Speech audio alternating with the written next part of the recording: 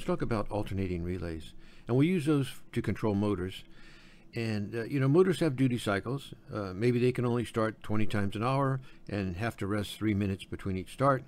And if you have to do more than that, then you want to use two motors and alternate them, So you'll run one first, and then the second time around you'll run the second motor, and the first one can be cooling down when you're running the second one.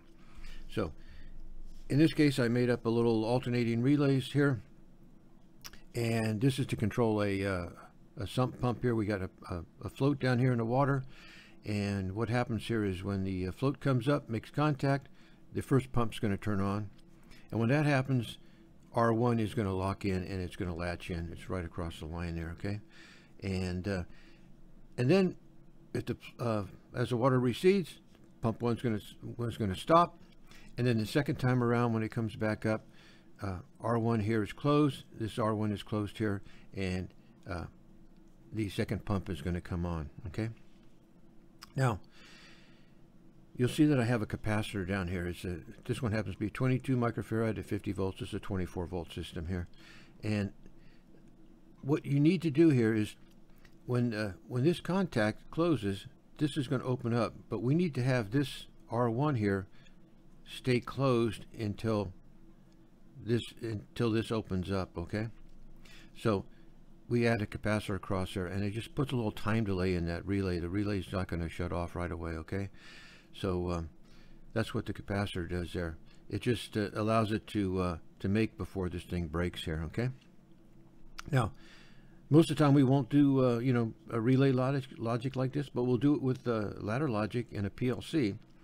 So in a PLC, what happens is these physical inputs, like this one here, they're updated into memory, and then starting from the top left over here, the CPU executes these rungs this way, and each rung and its sub-rungs here, all the way to the bottom. And as it executes those, when it gets to the last one, it updates all the outputs, these outputs here, okay?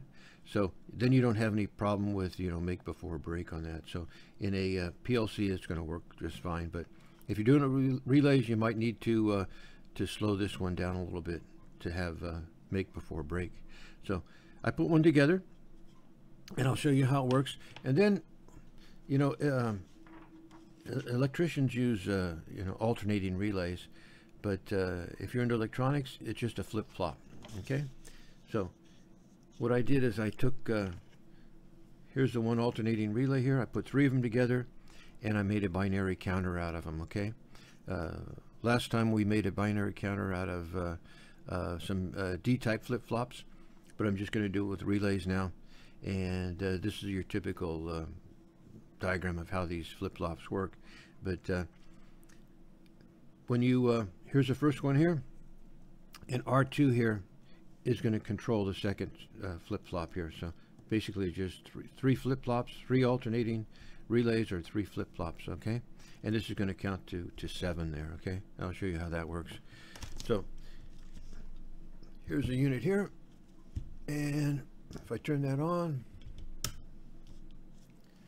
now this is the float here, the control. I turn that on, I've got one pump running, okay? And when I let go, that pump's going to be off. Second time comes on, then this pump here is going to start up, okay? So it's just going to alternate back and forth, pump 1 and then pump 2, okay? Now, as far as the counter goes, this one here is your 1, and these are binary, 1, 2, and 4. So we go 1 stays on, 2, 3, 2 and 1 is 3. Well, we have 4, and then we have 5, and then 6, 2 and 4, 6, and then a 1, we have 7, and then it just goes back. Now you could add more relays and count up higher if you like, but so that's just the binary counter made out of these alternating relays, or flip-flops if you want.